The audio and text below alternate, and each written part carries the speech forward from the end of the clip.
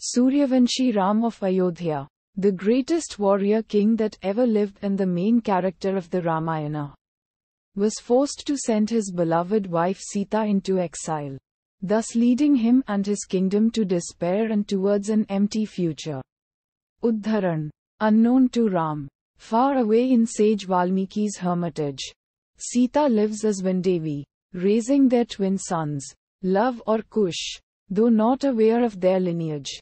The twins imbibed wisdom, compassion and combat skills that would put any royal prince to shame. Udharan Chenne. Sita teaches Luv Kush to always work as a team, secretly hoping that her estranged family would find a way to come together one day.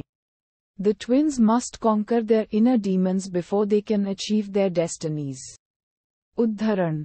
Accompanied by a steadfast gang of their lovable friends, Luv Kush's journey takes them from enchanted forests with mythical creatures to the revered land of Ayodhya, the home of their fabled heroes.